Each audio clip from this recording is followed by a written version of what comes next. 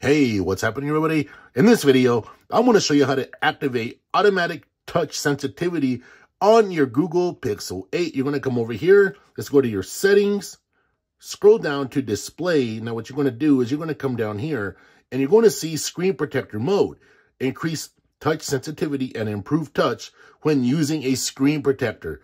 You turn that on just like that. Now, right now, it's not going to do anything any different, but say you were to go or you were to install the screen protector itself, this device, the Pixel 8, would automatically detect it and act accordingly, okay? So you wouldn't feel any difference. You'd still have you'd still have your smooth, touches and scrolling and all that stuff. So that'd be good to go. But like I said, you come over here, you go to your settings, scroll down here to display, go down to the bottom, and it's right there turned on. I don't use the screen protector, so I'm not really worried about that, but I just wanted to make a video showing you all how to do it. Anyway, all right.